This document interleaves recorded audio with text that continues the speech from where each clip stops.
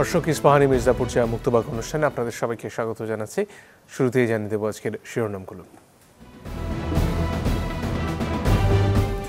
চোখের জলে পিলখানার ট্র্যাজেডিতে শহীদদের স্মরণ, দ্রুতই বিচার শেষের আশা সরকারের।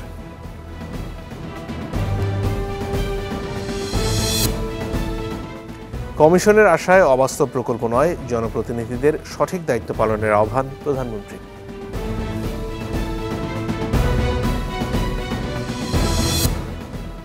র্যাবের নিষেধাজ্ঞা প্রত্যাহারে 5 পর্যবেক্ষণ যুক্তরাষ্ট্রের, একাধিক মন্ত্রী ও সুশীল সমাজের সাথে বৈঠক প্রতিনিধি দলের।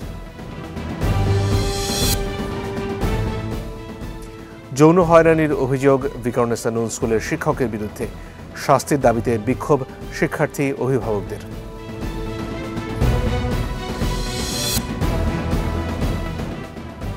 পবিত্র শবে বরাত, আজ ইবাদত বন্দেগীতে মশগুল ধর্মপ্রাণ মুসলমানরা।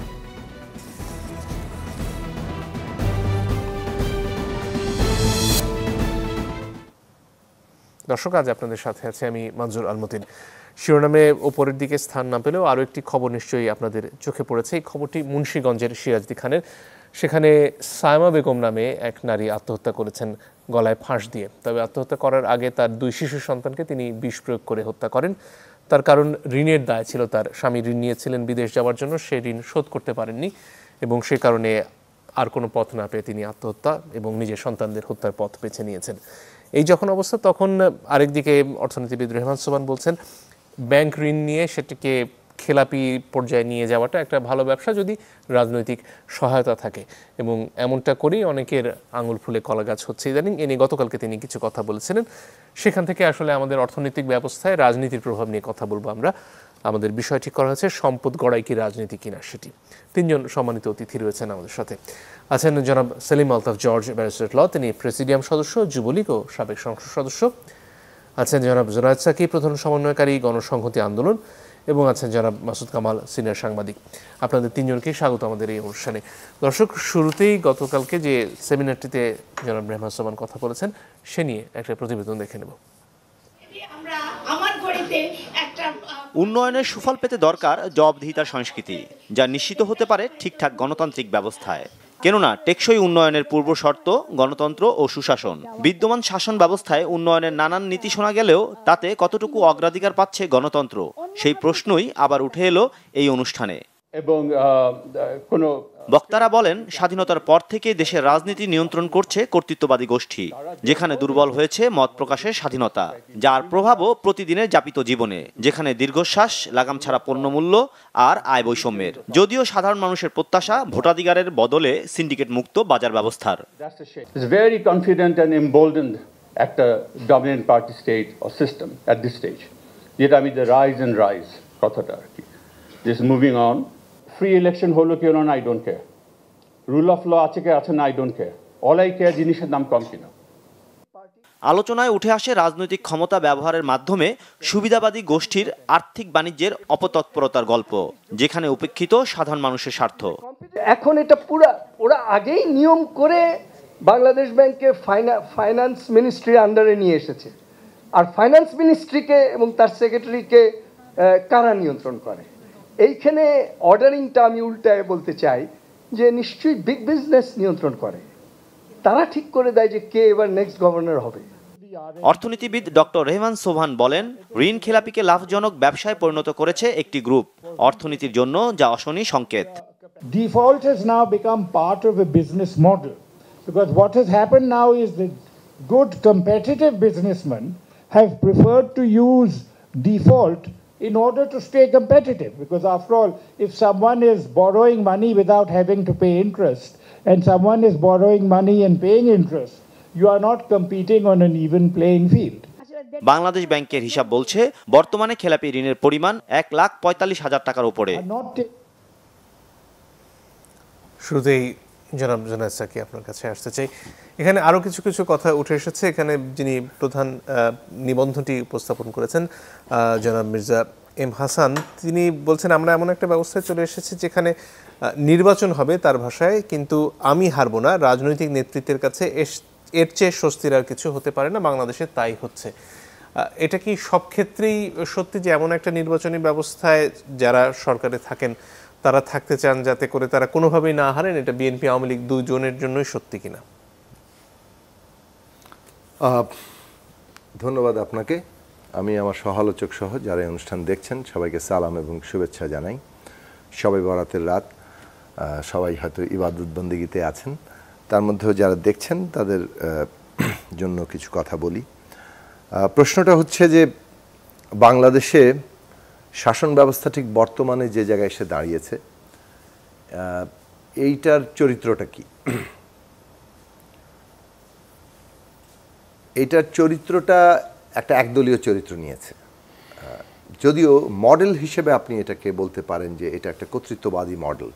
রাষ্ট্র মাত্রই কর্তৃত্ব প্রয়োগ করে, কর্তৃত্ববাদীও কিছুটা থাকে, কিন্তু কর্তৃত্ববাদী মডেল বলতে ঠিক রাষ্ট্রের যে সাধারণ কর্তৃত্ব থাকে সেটাকে বোঝানো হয় না। বোঝানো হয় যে একটা রাষ্ট্র যখন এবং সরকার ব্যবস্থা যখন অনেকটা একাকার হয়ে পড়ে এবং তারা যখন পুরো ব্যবস্থার উপরে নিজেদের একটা কর্তৃত্ব বজায় রাখতে সক্ষম হয়, নিয়ন্ত্রণ বজায় রাখতে সক্ষম হয় সমস্ত কিছুর উপরে, রাজনৈতিক তৎপরতা, অর্থনৈতিক তৎপরতা, সাংস্কৃতিক তৎপরতা ইত্যাদি উপরে, প্রতিষ্ঠানগুলোর উপরে, তখন এটা একটা কর্তৃত্ববাদী মডেলের রূপ নেয়। এই ধরনের মডেল 90 দশকের আগেও এবং 90 দশক জুড়ে এবং তারপরে বেশ কিছু দেশে চর্চা হয়েছে। সেখানে এক ধরনের নির্বাচনী মডেল তৈরি হয়েছে যে কর্তৃত্ববাদী শাসন কাঠামোর অধীনে এক ধরনের নির্বাচন থাকবে, সেই নির্বাচনে একটা সার্টেন লেভেল পর্যন্ত অনেকে প্রার্থী হতে পারবেন, কিন্তু কর্তৃত্ববাদীরা যদি মনে করেন যে কাউকে প্রার্থিতা থেকে বাতিল করে দেওয়া দরকার, তাহলে তাকে প্রার্থিতা থেকে বাতিল করে দেওয়া হবে। অথবা প্রার্থী হলে তিনি হয়তো এক ধরনের প্রতিযোগিতা, প্রচারণা এগুলো করতে পারবেন। কোথাও যদি তাকে থামানো দরকার মনে করা হয় সেখানে তাকে থামিয়ে দিতে পারবেন। তারপরে তিনি এই শেষ পর্যন্ত যখন ভোটের দিন আসবে তখন মানুষ আর ভোট দিতে পারবে না, অথবা ভোট দিলেও কে জয়লাভ করবে এটা নির্ধারণ করবেন যারা ক্ষমতায় আছেন, অর্থাৎ কর্তৃত্বটা যাদের হাতে আছে। এই যে নির্বাচন ব্যবস্থার উপরে পূর্ণ নিয়ন্ত্রণ কায়েম করা, এই মডেলটা বেশ কিছু দেশে চর্চিত হয়েছে এবং বাংলাদেশে এই মডেলের একটা প্রয়োগ চলছে, যেখানে যুক্ত হয়েছে সাবেকি স্বৈরাচারী ব্যবস্থাটা, অর্থাৎ আমাদের সাংবিধানিক কাঠামো যে স্বৈরাচারী ক্ষমতাটা দেয়, সমস্ত ক্ষমতা একজন ব্যক্তির হাতে কেন্দ্রীভূত করে যিনি প্রধানমন্ত্রী হন না কেন, তার সাথে এই আওয়ামী লীগ যখন এইটাতে আসলো, এই ব্যবস্থায় বিএনপিও ছিল, এর আগের দলগুলো ছিল, তারাও চেষ্টা করেছে নানা ফর্মে রাষ্ট্রকে কিভাবে কর্তৃত্ববাদী কায়দায় ব্যবহার করা, কিন্তু তারা কর্তৃত্ববাদ প্রতিষ্ঠা করতে পুরোপুরি সক্ষম হয়নি। আওয়ামী লীগ যেটা করতে পেরেছে এই স্বৈরাচারী ক্ষমতা কাঠামোটাকে কাজে লাগিয়ে কর্তৃত্ববাদী মডেলের অনেকগুলো উপাদানকে বাংলাদেশে প্রয়োগ করেছে। যেমন আমরা নিজেরা অভিজ্ঞতা থেকে দেখেছি যে কীভাবে এখানে নির্বাচনের আগের দিন পর্যন্ত ব্যাপক প্রচারণা, প্রতিদ্বন্দ্বিতা, ডিবেট, টেলিভিশন, তর্ক বিতর্ক, মনে হচ্ছে বেশ উৎসবমুখর পরিবেশেই হচ্ছে, কিন্তু ভোটের দিন গিয়ে মানুষ আর ঠিকমতো ভোট দিতে পারছে না। সেই ভোট কেউ দিতে পারলেও সেটা ঠিকমতো গণনা হচ্ছে না এবং শেষ পর্যন্ত ফলাফলটা আসলে কর্তৃপক্ষের হাতে থাকছে। এই যে মডেলটা, এই মডেলটা বাংলাদেশে 14 সাল থেকে এবং 14 সালের পর থেকে আমরা স্থানীয় নির্বাচন থেকে শুরু করে জাতীয় নির্বাচন পর্যন্ত সব জায়গায় দেখেছি। বাংলাদেশে এর সাথে আওয়ামী লীগ আরও একটা নতুন বিষয় যুক্ত করেছে, যেটাকে সাধারণভাবে ইতিহাসে ফ্যাসিবাদী ব্যবস্থা বলে, অর্থাৎ নিজের একটা আইডিয়াকে নিজের শাসনের যৌক্তিকতা হিসেবে প্রতিষ্ঠা করা। তারা বাংলাদেশে এই যে ভোট ছাড়া এই ধরনের শাসনকে জায়েজ করার জন্য মুক্তিযুদ্ধের চেতনা থেকে শুরু করে নানা ধরনের তাদের নিজেদের আইডিয়াকে ব্যবহার করেছে, তারা সব কিছুকে জায়েজ করেছে এর মধ্যে দিয়ে। এই সব মিলে বাংলাদেশে এমন একটা জায়গা, শাসন ব্যবস্থা তৈরি হয়েছে যেটা ঠিক এখন কর্তৃত্ববাদী, ফ্যাসিবাদী এবং স্বৈরাচারী কোনো একটি বিশেষ নাম দিয়ে হয়তো পুরোটাকে বোঝাও যাবে না। এই তিনটার মিশেলে একটা বলতে পারেন যে গ্রাসী একটা ব্যবস্থা, মানে টোটালিটেরিয়ানের বাংলা ঠিক কী হবে, মানে এক ধরনের চরমপন্থী শাসন এবং নিয়ন্ত্রণবাদী একটা শাসন ব্যবস্থা এখানে কায়েম হয়েছে। এখন এইটার টিকে থাকার ভিত্তিটা আমি শেষ বলি। অধ্যাপক রেহমান সোবহান যে কথাটা তুলেছেন সেটা খুবই প্রণিধানযোগ্য এবং এই কথাটা আসলে আরও অনেক আগে থেকেই আমরা বিভিন্ন জায়গা থেকে শুনছি এবং আমরাও বলার চেষ্টা করছি যে এই সরকারের ক্ষমতা টিকে থাকাটা কেবলমাত্র তার বল প্রয়োগ কিংবা শাসনের এই বৈশিষ্ট্যের দ্বারাই চলছে না, এর সাথে অর্থনৈতিক ব্যবস্থার একটা দারুণ যোগসাজশ তারা তৈরি করেছেন। কিভাবে যে ক্ষমতার যতগুলো খুঁটি আছে, রাষ্ট্র ব্যবস্থার যতগুলো প্রতিষ্ঠান আছে, ব্যবসা বাণিজ্য যার সাথে গভীরভাবে সম্পর্কিত। এই সবগুলো প্রতিষ্ঠানের কর্তা ব্যক্তিদের কিংবা বিশেষ বিশেষ ব্যক্তিদের যাদের হাতে ক্ষমতার নিয়ন্ত্রণ আছে তাদেরকে এই ব্যবস্থার অংশীদারে পরিণত করা, তাদেরকে বেনিফিশিয়ারি করে তোলা, মানে তারা এই ব্যবস্থার নানা ধরনের সুবিধা পাবে, চুরি দুর্নীতি লুটপাট সব করতে পারবে এবং করে সেগুলোকে এমনভাবে মানে সম্পদ সংগ্রহ করবে যাতে করে তারা নিজেরা এই ব্যবস্থার একটা অংশীদারে পরিণত হয়ে ব্যবস্থা টিকিয়ে রাখার চেষ্টা করেন।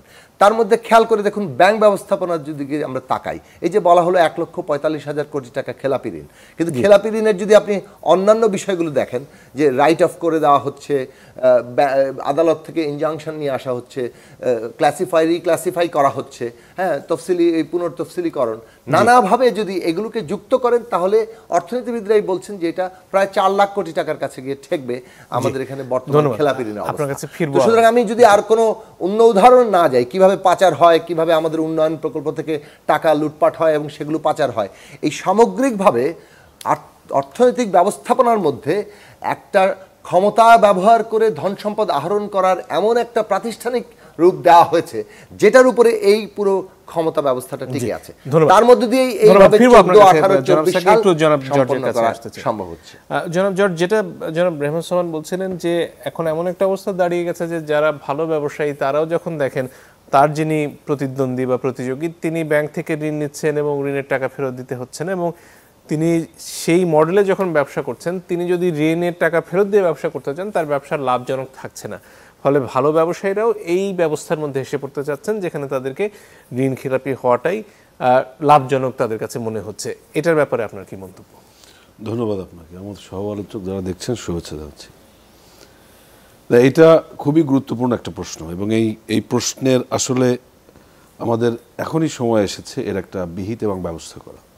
এখন মূল বিষয় হচ্ছে যে অধ্যাপক রেহমান সোবহান সাহেব যে প্রশ্নটা করেছেন এবং যেভাবে অর্থনৈতিক অব্যবস্থাপনার কথা উনি মানুষের সামনে বলেছেন, আমার মনে হয় আমরা এই কথাগুলো বিগত কয়েক দশক ধরে সমানে এই কথাগুলো বলে যাচ্ছি। আমি খুব বেশি পেছনে যেতে চাই না, পেছনে যাবার ইচ্ছাও আমার নেই, কেননা বিগত দিনেও আমরা দেখেছি কিভাবে দেশের টাকা পাচার হয়ে গেছে, কারা নিয়ে গেছে, কিভাবে উদ্ধার হয়েছে। এইগুলো আমাদের ক্রমাগতভাবে আমাদের সমাজে এবং এই রাষ্ট্রে প্রচলিত অবস্থায় আছে এবং আমরা এরকম একটা সংবাদ পরিবেশনের পরে গত কয়েক দশক যাবৎ এই টেলিভিশনে কিংবা সেমিনার সিম্পোজিয়ামে এই বিষয় নিয়ে শুধু আলাপই করে যাচ্ছি। এখন আমার মনে হয় সময় এসেছে যে যেহেতু আমাদের এই ব্যাংকিং চ্যানেল সহ অন্যান্য জায়গা থেকে টাকা পাচার করার যে ব্যবস্থা, এই ব্যবস্থাটা আমরা বন্ধ করতে পারিনি। যেহেতু বন্ধ করতে পারিনি তার কারণে যখনই পাচার হয় তখনই আমরা আলোচনায় নিয়ে আসি। আমাদের বোধহয় এখন আলোচনা করার সময় এসেছে যে আমাদের ব্যাংকিং সিস্টেমটাকে কিভাবে পরিবর্তন করা যেতে পারে সামনের দিকে যদি তাকাতে, কারণ বিগত দিনে কয়েক দশকে এই কাজ হয়নি। এখন সময় এসেছে এই আলোচনা করে, যেহেতু পাচার ঠেকানো যাচ্ছে না তাহলে ঠেকানোর ক্ষেত্রে আমাদের ব্যাংকিং সিস্টেমকে আরও কিভাবে পরিবর্তন করা যেতে পারে, এটা কতটা ইন্টিগ্রেটেড সিস্টেমের ভিতরে আনা যেতে পারে।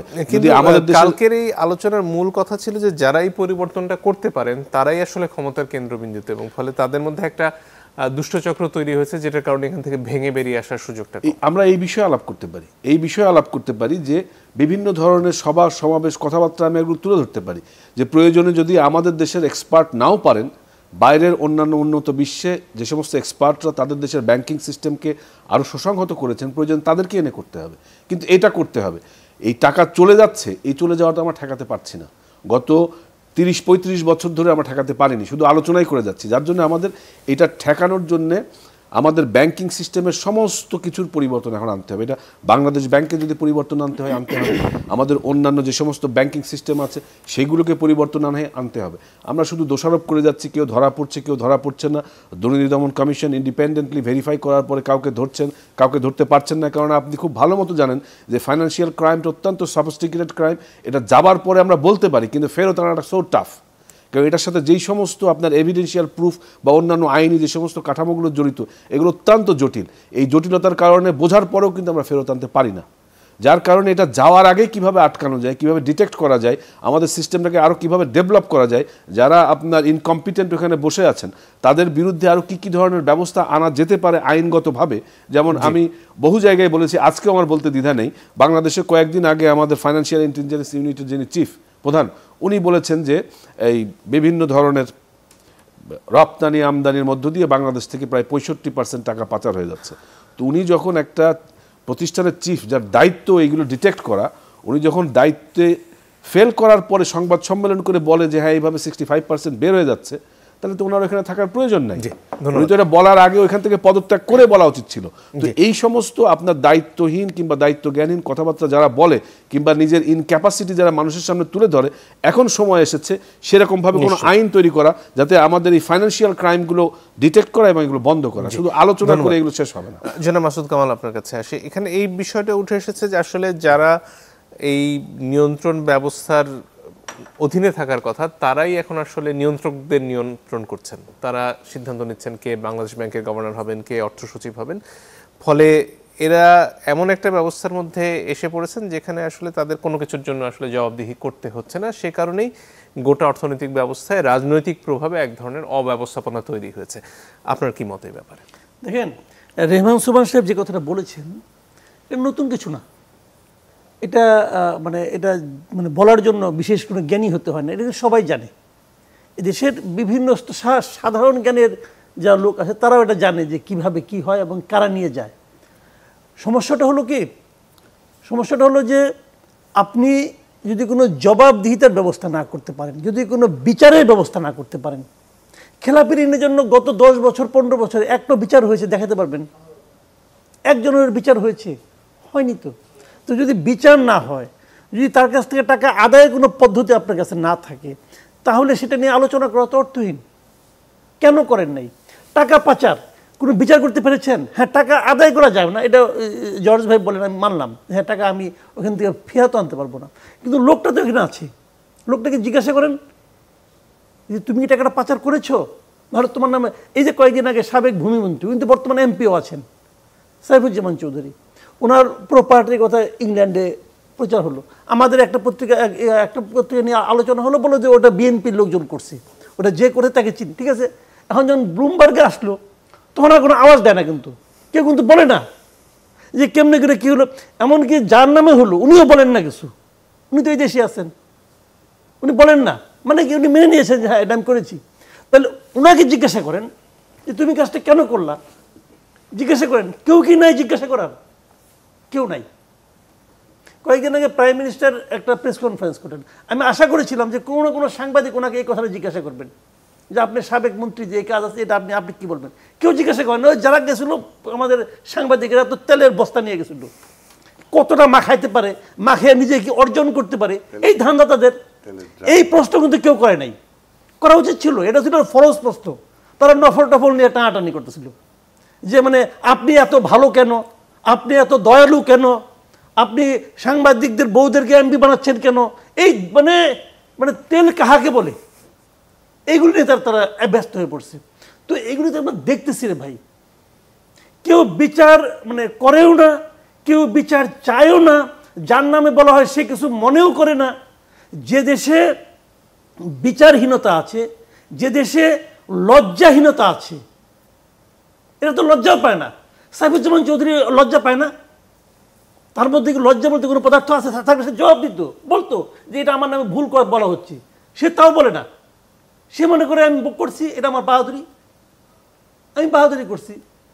তো এখন এই যে বিষয়গুলো যখন চলতে থাকবে, তখন কে কি বললো এতে কিছু যায় আসে না রে ভাই। জি, ধন্যবাদ। একটা বিরতির সময় হয়ে গেছে, একটু পরে ফিরছি, আশা করি সাথে থাকবেন।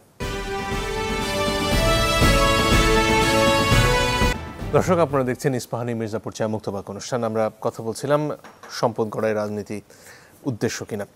ফিরে আসি জনাব জোনায়েদ সাকি আপনার কাছে। এখানে আরও একটা বিষয় উঠে এসেছে, সেটা হচ্ছে গিয়ে এখন কি দলীয় শাসন চলছে নাকি আসলে ব্যক্তি শাসন চলছে, আপনি খানিকটা বলেছেন। এবং এর সাথে আরেকটা বিষয় হচ্ছে এই শাসন ব্যবস্থার ফলে যে রাজনৈতিক দলগুলো সেগুলো ক্রমাগত দুর্বল হয়ে আসলে আমলাতন্ত্রের শক্তি ক্রমাগত বেড়ে চলেছে। এটার ব্যাপারে আপনার কি মত? ধন্যবাদ আপনাকে।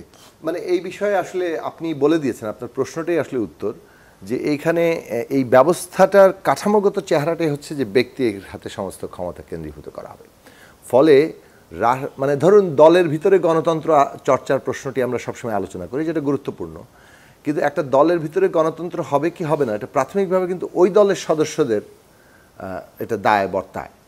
তো এখন আমাদের দিক থেকে ধরেন আমি আওয়ামী লীগ করি না, তাহলে আমি যখন আওয়ামী লীগের ভেতরে গণতন্ত্র আছে কি নাই সেই প্রশ্নটা তুলব, তখন সেই বিষয়টা আওয়ামী লীগের আমি যতই অবজারভেশন দিই আওয়ামী লীগের ভেতরের লোকেরা এটা আসলে ঠিক করবে গণতন্ত্রের জায়গাটা কি হবে। কিন্তু এক্ষেত্রে রাষ্ট্র ব্যবস্থার যদি গণতান্ত্রিক একটা ব্যবস্থাপনা থাকে এবং সেখানে জবাবদিহিতার জায়গাটা থাকে, তাহলে ওর প্রভাব কিন্তু ওই দলগুলোর মধ্যে পড়তে বাধ্য। তার মানে আপনি যদি একটা জিনিস চাইলেন যে আমি নিজে থেকে কতটা ভালো হলাম, এইটা তো আপনি চাইতে পারেন, কিন্তু এটা গ্যারান্টি দেয় না। গ্যারান্টিটা দেয় যখন রাষ্ট্র ব্যবস্থা দলগুলোর মধ্যে অভ্যন্তরীণ চর্চার মধ্যেও গণতন্ত্র আনতে কিছুটা উৎসাহিত করে কিংবা প্রভাবিত করে কিংবা বাধ্য করে অনেক ক্ষেত্রে। আপনি যদি সংবিধানে এই ব্যাপারে ছোট্ট একটা প্রশ্ন ছিল, সেটা হচ্ছে এখানে ধরুন মাননীয় প্রধানমন্ত্রী শেখ হাসিনা হন বা ওদিকে বেগম খালেদা জিয়া হন, তাদের ব্যক্তিগত যে নেতৃত্বের গুণ সেটার কারণে কি অবস্থা হচ্ছে? ধরুন এর জায়গায় যদি জনাব ওবায়দুল কাদের আজকে আওয়ামী লীগের সর্বময় ক্ষমতার অধিকারী হতেন, প্রধানমন্ত্রী হতেন, তার কি বিরুদ্ধে অনেক কথা বলার লোক দাঁড়িয়ে যেতেন না? আসেন যে এইখানে একটা ধারাবাহিকতাতে একটা পরিবার এবং পরিবারের সদস্য হওয়া, তাদের যে অতীত কীর্তিময় একটা অবস্থান, সেইটার ধারাবাহিকতায় এসছে, সেখানে অতিরিক্ত ক্ষমতার একটা কেন্দ্রীভবন ঘটেছে। কিন্তু আমি মানে আগ্রহী হব বেশি যেতে ওই জায়গায় যে আমি সাংবিধানিকভাবে যদি আপনি ৭০ অনুচ্ছেদের কথা ধরেন, ৭০ অনুচ্ছেদ বাংলাদেশে প্রতিষ্ঠা করে সমস্ত এমপিদেরকে হাততলা এমপিতে পরিণত করা হয়েছে। আচ্ছা, এখন ৭০ অনুচ্ছেদ বলা হবে হর্স ট্রেডিং হবে, আমাদের এখানে প্রতিদিন এমপি কেনা বেচা হবে, সরকার ঝুঁকিপূর্ণ হয়ে যাবে। সেই ক্ষেত্রে যদি আপনি এই দুটো বাদ দেন, ধরুন সরকারের ভোটাভুটি, হ্যাঁ, সেইখানে আপনি ৭০ অনুচ্ছেদ কার্যকর হবে, আর হচ্ছে বাজেট পাস, এই দুটো বিধান বাদ দিয়ে, অনাস্থা ভোট এবং বাজেট পাস এই দুটো বিধান বাদ দিয়ে বাকি সমস্ত বিলে যদি আপনি ৭০ অনুচ্ছেদ উঠিয়ে দেন, তাহলে যে জায়গাটা দাঁড়ায় সেটা হচ্ছে যে আওয়ামী লীগকে একটা বিল পাস করাতে হলে তার সংসদীয় কমিটি কিংবা বিএনপি কিংবা যে কোনো রাজনৈতিক দলকে তার বিল পাস করাতে হলে তার সংসদীয় যে কমিটিগুলো আছে কিংবা তার সদস্যরা আছে তাদের সবার মধ্যে কিন্তু এটা আলাপ আলোচনা করে একটা গণতান্ত্রিক প্রক্রিয়া যেতে হবে। তার সাথে কিন্তু না হলে যারা দ্বিমত পোষণ করতে পারেন তারা দ্বিমত পোষণ করবেন। অভ্যন্তরীণ গণতান্ত্রিক চর্চা কিন্তু একটা বিধানের ফলেই বাধ্যতামূলকভাবে পার্টির ভেতরে আসতে মানে বাধ্য। এই জায়গাটা আপনাকে গণতান্ত্রিক ব্যবস্থার কি কি বিধান আপনি মানে কার্যকর করছেন সেটার উপরে কিন্তু নির্ভর করে পার্টিগুলোর ভেতরে গণতন্ত্র আসবে কিনা। যেহেতু আমাদের রাষ্ট্রের ব্যবস্থাটাই প্রবলভাবে একজন ব্যক্তির হাতে ক্ষমতা কেন্দ্রীভবন ঘটিয়েছে, তার সাথে এখানকার রাজনৈতিক দলগুলোর যে মানে নিজস্ব একটা ইতিহাস আছে, তাতে এখন সমস্ত ক্ষমতা ব্যক্তির হাতে কেন্দ্রীভূত হয়ে গেছে। ফলে ওই ব্যক্তি যখন বারবার বলেন যে উনি তো নির্বাচিত সভানেত্রী কিংবা সভাপতি, কিন্তু ওই নির্বাচন প্রক্রিয়াটা আসলে কেবল আনুষ্ঠানিকতা মাত্র, ওর মধ্যে আসলে আর বাকি প্রতিদ্বন্দ্বী হওয়ার মতো কোনো বাস্তবতাই বিরাজ করে না। তো আমি ওই জায়গাটাতে গেলাম, কিন্তু যেটা বাংলাদেশে ঘটছে যে এই যে একতরফা নির্বাচনের মধ্যে দিয়ে 14, 18, 24 বিনা প্রতিদ্বন্দ্বিতা কিংবা রাতের ভোট কিংবা দামি নির্বাচন, এইগুলোর মধ্য দিয়ে যে জায়গাটাতে বাংলাদেশে এসে দাঁড়িয়েছে, যেগুলো করে দিল কারা? এগুলো করে দিল প্রশাসন, আইনশৃঙ্খলা বাহিনী সহ রাষ্ট্রের বিভিন্ন প্রতিষ্ঠান, তাদের সহযোগিতায় চলেছে। এগুলো নিয়ে আপনি কারো কোথাও প্রতিকারের জন্য যেতে পারেননি, এমনকি আদালতেও আসলে কার্যত যাওয়া কোনো বাস্তবতা মানুষ বিশ্বাস করে না, মানুষ সেই আস্থা পায় না। কাজে এইরকমভাবে প্রাতিষ্ঠানিক দিক থেকে যখন সমস্ত বিষয়টাকে একটা জিনিস কার্যকর করে, তখন তারা তো ক্ষমতাবান হবেই। কারণ জনগণকে তো আপনি প্রতিদিন ক্ষমতাহীন করছেন, তার সব কিছু কেড়ে নিচ্ছেন এবং কেড়ে কর্তৃত্বটা দিচ্ছেন এই ক্ষমতার খুঁটিগুলোর হাতে। এবং সেই কারণেই আমাদের ওই সায়মা বেগমরা আত্মহত্যা করবেন সামান্য ঋণ পরিশোধ করতে না পেরে। আর এই দিকে আপনি সাইফুজ্জামান চৌধুরীর কথাই বলেন অথবা এস আলমের কথাই বলেন, তারা বিপুল পরিমাণে ঋণ নেবেন, তাদের নামে $1 বিলিয়ন বাইরে নিয়ে যাওয়ার অভিযোগ আসবে, এগুলো নিয়ে আদালতে যাওয়া হবে, এমনকি তদন্ত করার পক্ষে একটা রায় পাওয়া যাবে না। এই জায়গাটা আপনি বাংলাদেশে যদি দেখেন, এই দুজনের নাম কেবল এই দুজন না, এটা হচ্ছে যাকে বলে যে ওই বিরাট বরফখণ্ডের কেবল মাথার অংশটি, বাকি পুরো জায়গাটাই কিন্তু এটা দাঁড়াচ্ছে, যেটা আমি আগের অংশে বলার চেষ্টা করলাম। এটাই ক্ষমতার খুঁটি। এখন এই ক্ষমতার খুঁটির ফলে কিন্তু সত্যি সত্যি ঋণ খেলাপি হওয়াটা এখন সুবিধাজনক, এবং ঋণ খেলাপি হলেই আপনি মানে বিপুল ধন সম্পদের মালিক হচ্ছেন, এবং আপনি যে ভাবে ধন সম্পদের মালিক হচ্ছেন অন্যজন আপনার সাথে প্রতিযোগিতা করে ভালো ব্যবসায়ী হিসাবে ন্যায্যতার সাথে ব্যবসা করে আইন কানুন মেনে ব্যবসা করে কম্পিটিশনে আর পারবেন না। এই জায়গাটা বাংলাদেশের তৈরি করা হচ্ছে। এখন যে কথাটা আমি শেষ করবো এটা বলে যে উনি বলেছেন পরিবর্তন আনতে হবে, ব্যাংকিং ব্যবস্থাকে শক্তিশালী করতে হবে, রেগুলেশনস আনতে হবে। আনবেটা কে? আনবেটাকে আমাদেরকে আনতে হবে। আসলে যারা এখন ক্ষমতা নিয়ন্ত্রণ করছেন তারাই মানে শস্যের ভেতরে বলে না, শস্যের ভেতরে যে ভূত থাকলে তাহলে ভূতটা তাড়াবে কে? এখন এখানে তারাই আসলে মূলত এই সিন্ডিকেটটা তৈরি করেছেন। এই সিন্ডিকেটটা ক্ষমতার ভেতরে তৈরি হয়ে গেছে, যার ফলে আমরা ছোট ছোট সিন্ডিকেট প্রতিটি ক্ষেত্রে দেখতে পাচ্ছি, এবং এইটা একটা কাঠামো। এই কাঠামো বাংলাদেশকে এখন নিয়ন্ত্রণ করছে।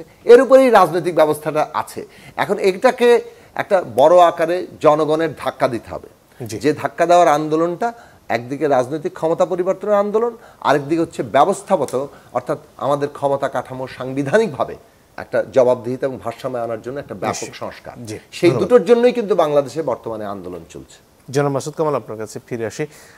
এই যে একটা ব্যবস্থা যেটাকে কেউ বলছেন একদলীয়, কেউ বলছেন এক ব্যক্তির, আওয়ামী লীগের তরফ থেকে এটাকে বলা হচ্ছে তারা বিএনপিকে আনতে চেয়েছিলেন, কিন্তু বিএনপি না আসাতে আসলে এই অবস্থাটা দাঁড়িয়েছে নির্বাচনের। এখন এই অবস্থা চলতে থাকলে সামনে আসলে বিএনপি বলুন বা অন্যান্য বিরোধী শক্তি বলুন, তাদের কি আদৌ উঠে দাঁড়াবার কোনো সুযোগ আছে? দেখেন, নির্বাচনটা এমন একটা ব্যবস্থা করা হয়েছে না, যেখানে পৃথিবীর সবচেয়ে জনপ্রিয় রাজনৈতিক দলটাকে আনে দেন, হ্যাঁ হেরে যাবে। আওয়ামী লীগ ছাড়া এখানে কেউ জিতবে না। এই নির্বাচন ব্যবস্থা, বর্তমান যে ব্যবস্থা তারা তৈরি করেছে, এবং এটা কেন করেছে, যেমন ধরুন গত 15 বছরে তারা টানা ক্ষমতা আছে। এই সময়ে রাষ্ট্রের প্রত্যেকটা স্তরে,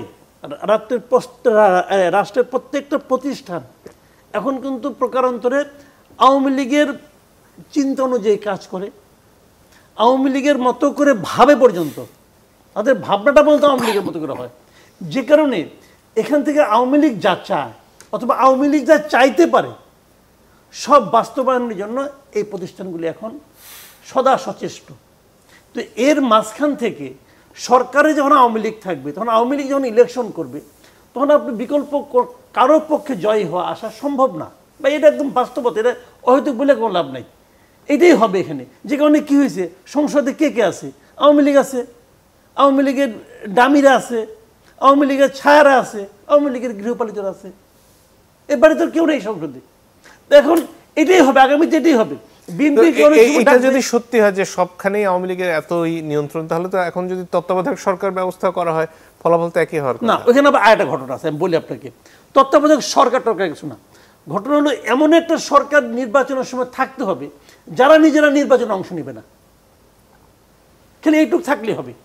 কারণটা কি, এই যারা আছে এরা আওয়ামী লীগের মতো ভাবে কেন?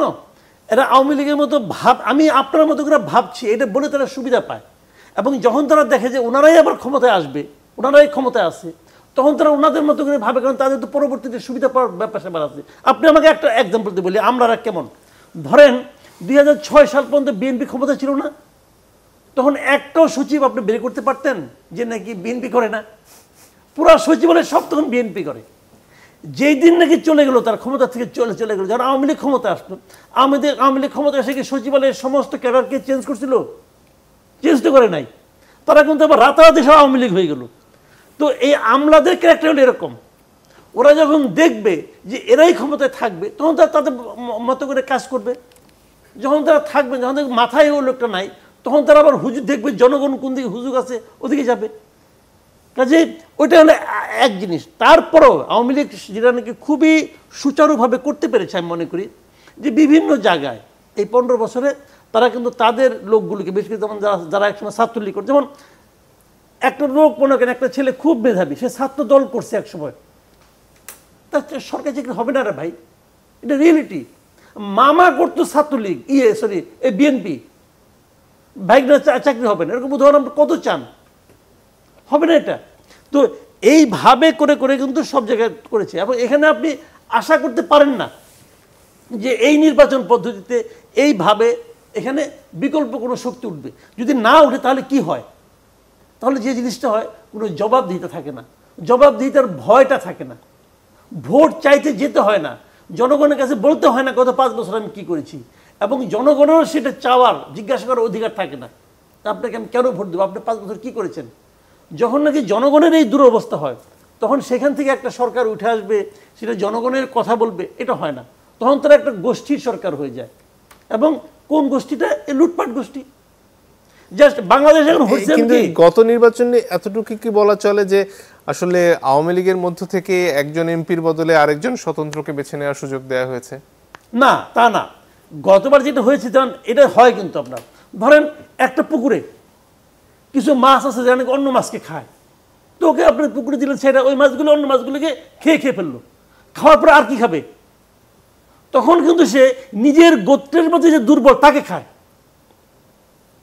এইটাই আওয়ামী লীগের এখন হচ্ছে।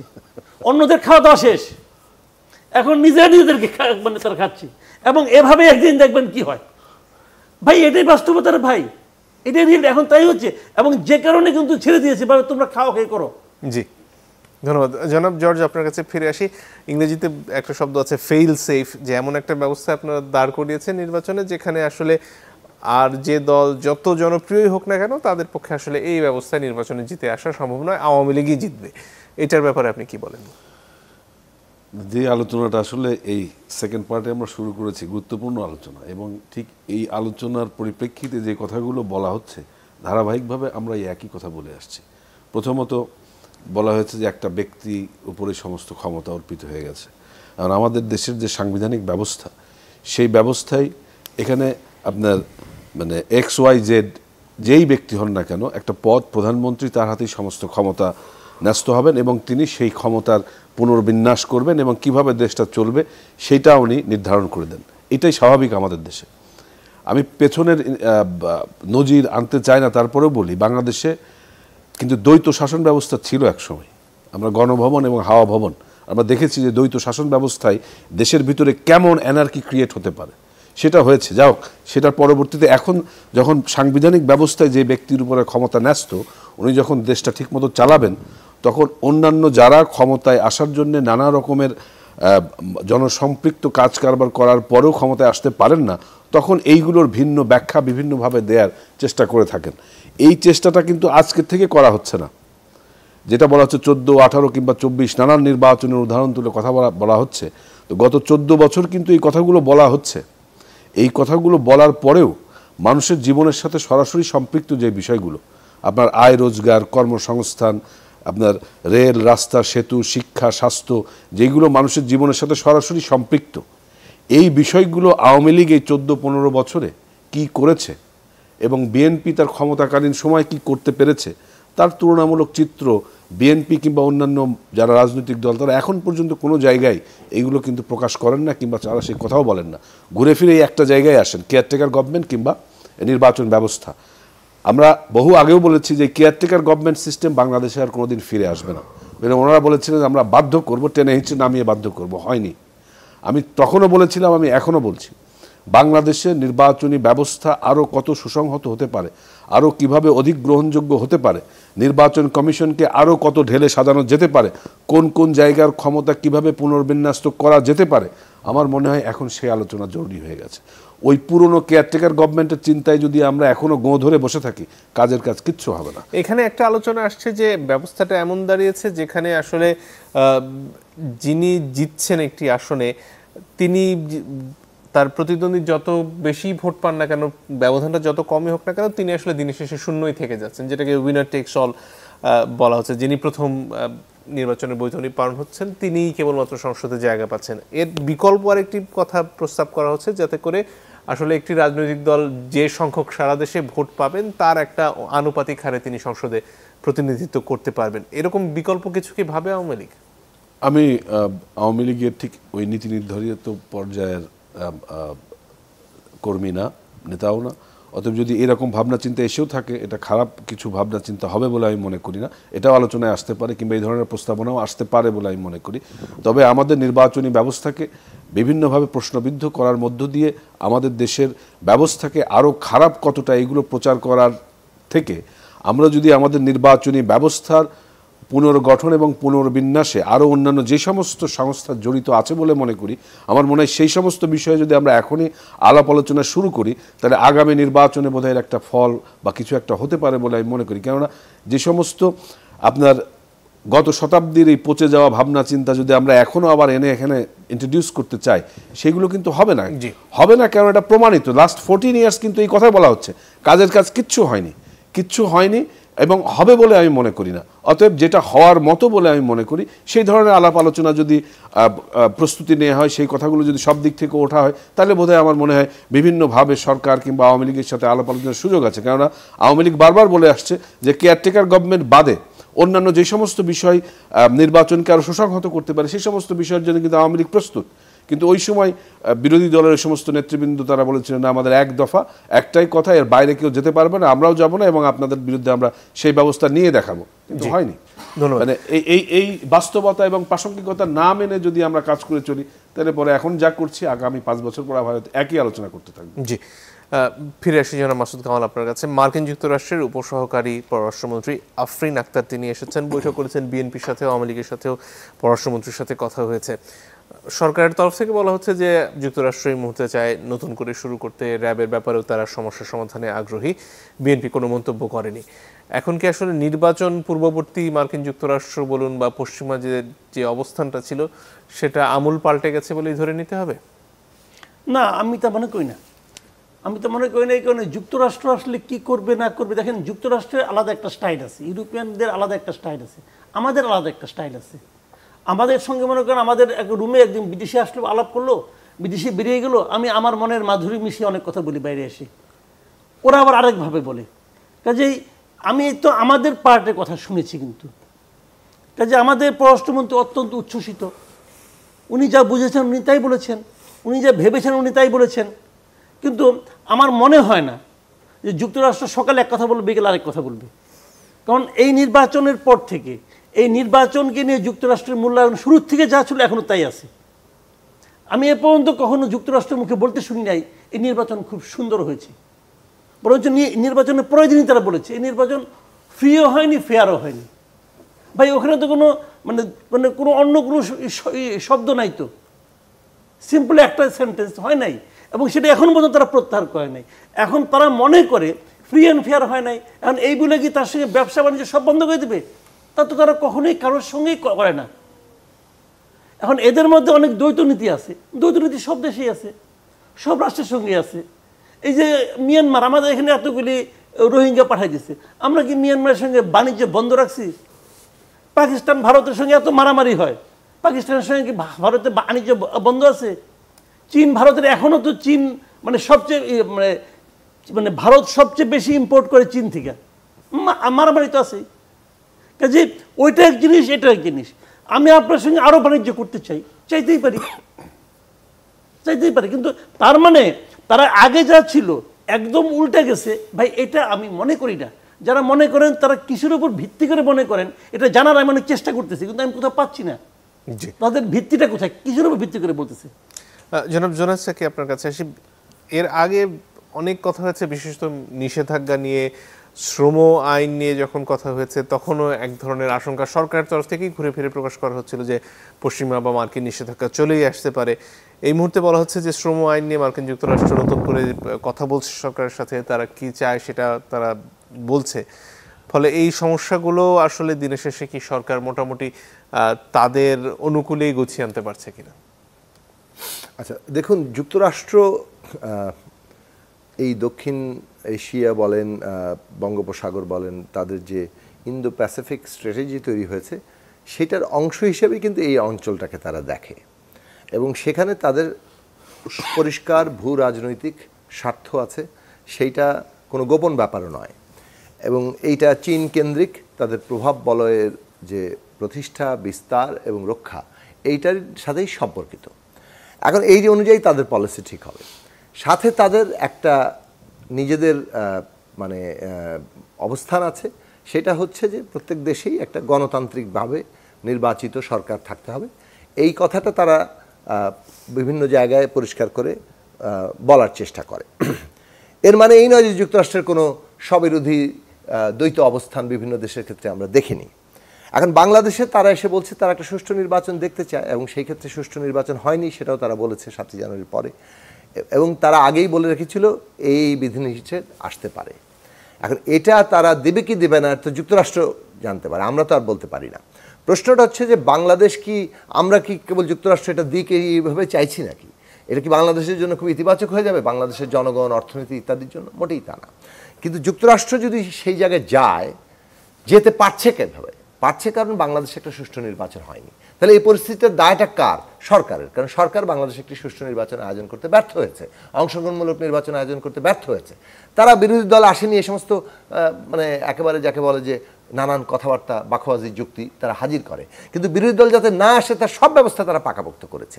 এখন এই কারণে বাংলাদেশে যদি সম্ভাব্য কোনো দেশের অর্থনীতি, রাজনীতি, দেশের সার্বভৌমত্ব কোনো কিছুর জন্য ক্ষতিকর প্রভাব আসে, তার দায় সরকারের। এখন বাংলাদেশে এই জায়গাটাতেই আমরা গুরুত্ব দিতে চাচ্ছি যে আমরা বাংলাদেশে একটা গণতান্ত্রিক ব্যবস্থা করতে চাই। বিরোধী দল কি সেটা পারবে? এই প্রশ্নটা আসছে। বিরোধী দল আন্দোলন করেছে, সরকারকে একটা অংশগ্রহণমূলক নির্বাচনের জন্য এখনো বাধ্য করতে পারেনি। কিন্তু অংশগ্রহণমূলক নির্বাচনের জন্য বাধ্য করতে কোনো কালেই পারবে না, এরকমটি আশা যে আওয়ামী লীগ প্রতিষ্ঠা করার চেষ্টা করছে, এটা সম্পূর্ণভাবে অনৈতিহাসিক। ইতিহাসের দিকে তাকালে এইটা আমরা বলতে পারি না, বরং আমরা এটাই বলতে পারি যে ইতিহাসের দিকে তাকিয়েই যে সরকার একদিন তাকে পড়তে হবে। এই পড়ার জায়গাটাতে আপনি খেয়াল করে দেখুন। এমনি বলছেন যে আমরা এই সরকারের অধীনেই নির্বাচন ব্যবস্থা কীভাবে সংস্কার করতে পারি সেটা নিয়ে আলাপ করি, তত্ত্বাবধায়ক নিয়ে আলাপ করে কোনো লাভ নেই। আচ্ছা দেখুন, এই যে লেখক মুস্তাক মারা গেল, আজকে তার আজকে তার মৃত্যুবার্ষিকী, তার মানে এই লেখক মুস্তাকের বিচারটা কি হচ্ছে?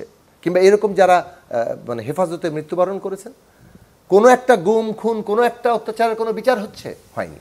বিডিআর হত্যাকাণ্ডের মতো এত বড় একটা ঘটনা, 58 জন সেনা কর্মকর্তা সহ তাদের পরিবারের সদস্যরা আরও অনেকে নিহত হয়েছেন, সেই বিডিআর হত্যাকাণ্ডের বিচার এবং এত বিডিআরে এইভাবে সেনা কর্মকর্তাদের হত্যা করার মূল পরিকল্পনাকারী কারা, তাদের কি শনাক্ত করা হচ্ছে? যেটা আমাদের রাষ্ট্রীয় একটা প্রতিষ্ঠান এবং আমাদের সার্বভৌমত্বের সাথে যেটা গভীর সম্পর্ক আছে। তাহলে বাংলাদেশে আসলে এই ঘটনাগুলি তো ঘটে না। ক্ষমতা পরিবর্তনের মতো ঘটনায় আওয়ামী লীগ বলবে আসেন আমরা এমন একটা ব্যবস্থা করে দিব যাতে করে আমার ক্ষমতার অধীনে আমি ক্ষমতা ছাড়তে পারি। আওয়ামী লীগ সেটা করবে, ক্ষমতা রাখার জন্যই তো সবকিছু করছে। কাজেই তত্ত্বাবধায়ক ব্যবস্থাটা কেন? আমরা বলছি যে তত্ত্বাবধায়ক ব্যবস্থা যদি আওয়ামী লীগই বলেছে, কিন্তু এই জিনিসটা দরকার, এটা অনির্বাচিত কিছু নয়। রাষ্ট্রপতির অধীনে একটা উপদেষ্টা পরিষদ কাজ করবে, যারা নির্বাচন করবে না, যারা থাকলে এই যে আমাদের রাষ্ট্রের অন্যান্য প্রতিষ্ঠানগুলো তারা স্বাধীনভাবে তাদের কাজটা করতে পারে, সেই জায়গাটা আমাদের দরকার। ওই জায়গাটা প্রতিষ্ঠা করতে পারলে এই যে সাংবিধানিকভাবে এক ব্যক্তির হাতে ক্ষমতা, কিংবা আপনি বললেন সংখ্যানুপাতিক নির্বাচন ব্যবস্থা, আমরা বলতে পারি যে নির্বাচন কমিশন সহ সাংবিধানিক প্রতিষ্ঠানগুলোতে কে নিয়োগ দেবে, কিংবা সময় দিতে পারছে মতো বিষয়, এগুলো পরিবর্তন করতে পারে। সাকিব ভাইয়ের যেটা কথা, আমি ওনার কথা তো উনি বলবেন, ওনাদের ভাবনা চিন্তার কথা বলবেন, আমি আমার ভাবনা চিন্তার কথা বলছি এই কারণে যে ওনাদের কথা মতো, কিংবা যদি for the sake of the debate আমি ধরেও নিই যে কোর্টের রায়ে বলা ছিল আরও পরপর 2টা নির্বাচন হতে পারে, ধরে নিলাম হতে পারতো তর্কের খাতির, তারপরে কি সে আলোচনা কিন্তু আসতে পারে। সে আলোচনা তো বারবার করছে, তার জন্য 31 দফা নিয়ে আন্দোলন, ওনারা ঘুরে ফিরে ওই একই জায়গায় আন্দোলনের জায়গাটাতে নিয়ে আছেন, যেটা কিন্তু আমি বলেছি 14 বছরও কাজ হয়নি, আগামীতেও কাজ হবে না। কিন্তু ওনারা ইতিহাসের উপরে ভর করে, কল্পনা জগতের ভিতরে বসবাস করে, ওইটার উপরে ভিত্তি করে বসে থাকলে যে কিছু হবে না, এটা কিন্তু দেশের মানুষ বুঝে গেছে। এখন ওনাদের বুঝতে কতদূর বাকি আছে আমি জানি না। যদি বোধোদয় হয়, তারপরে বাংলাদেশের সামনের দিনের গণতান্ত্রিক যে যাত্রা, সেই যাত্রায় এই দেশের মানুষকে সম্পৃক্ত করার মধ্য দিয়ে শুধু আওয়ামী লীগের দায় না, ওনাদের যে দায়, যে দায়িত্ববোধ, সেই জায়গা থেকেও দায়িত্বপূর্ণ আচরণ করবেন বলে আমি অন্তত ব্যক্তিগতভাবে মনে করি। জি, একটু যুক্ত করা দরকার যে আসলে এই যে ধরুন তত্ত্বাবধায়ক ব্যবস্থাটাকে স্থায়ীভাবে কেউ না, আমরা আমাদের প্রস্তাবনা, আমি যদি আমাদের দলের প্রস্তাবনা বলি, আমরা কিন্তু স্থায়ী তত্ত্বাবধায়ক ব্যবস্থা পুরোপুরি পক্ষে নই। আমরা বলছি যে তত্ত্বাবধায়ক ব্যবস্থা 3 টার্ম 5 টার্ম যতক্ষণ আমাদের প্রয়োজন পড়ে আমাদের রাখতে হবে, কিন্তু পাশাপাশি যদি আমরা একই ব্যবস্থা, এই স্বৈরাচারী ব্যবস্থাটা রেখে দিই তাহলে কোনো কাজ হবে না। আমাদেরকে সাংবিধানিক ক্ষমতা কাঠামোর একটা পরিবর্তন করতে হবে। সেই প্রস্তাবনা কিন্তু বিএনপির মতো একটা প্রধান বিরোধী রাজনৈতিক দল সহ যারা ক্ষমতায় ছিল, যারা ক্ষমতায় যাওয়ার সম্ভাবনা আছে, সেরকম একটি দল সহ কিন্তু 31 দফা প্রস্তাবনা হাজির করা হয়েছে। বিপরীতে আওয়ামী লীগ কি বলছে? সাপ্লিমেন্ট জোগাড় করে আওয়ামী লীগ কি করছে বলেন? আওয়ামী লীগ একটা প্রস্তাবনা এনেছে। আওয়ামী লীগ কি ওই যে নিম্ন আদালতটাকে আলাদা করার হাইকোর্টের রায় বাস্তবায়ন করেছে? আওয়ামী লীগ কি উপজেলা পরিষদের মতো সময় দেবে? এখন সবই ঠিক আছে, আপনারা যা বলছেন সংস্কার প্রস্তাবনা এভরিথিং ইজ রাইট। 90 এর পরে এই সংস্কার প্রস্তাবনা এসেছিল, কোথায় এসেছিল বলেন? তিন জোটের রূপরেখায় যে সংস্কার প্রস্তাবনা ছিল, ওনাদের সংস্কার প্রস্তাবনার ভিতরে অনেক আছে, কিন্তু বিএনপি ক্ষমতায় আসার পরে একটা প্রস্তাবনাও মানে না। তো দেশের মানুষ বিশ্বাস করে না যে তারা ওই সময় ক্ষমতায় এসে এই সমস্ত যুক্তি কিংবা মানুষের কাছে যেই প্রমিসটা প্রতিজ্ঞা করেছিল রাখেনি, ভবিষ্যতে এসে আবার রাখবে। মানুষ এটা বিশ্বাস করে না। বিশ্বাস করে না বিধায় ওনাদের এত যুক্তি, এত প্রমাণ, এত আন্দোলন মানুষ কিন্তু কোনোভাবেই মেনে নিতে পারে না। অনেক ধন্যবাদ। আজকের মতো সময় ফুরিয়ে গেছে। আপনাদের তিনজনকে অসংখ্য ধন্যবাদ। দর্শক আপনাদেরকে ধন্যবাদ। বিদায় নিচ্ছি আজকের মতো।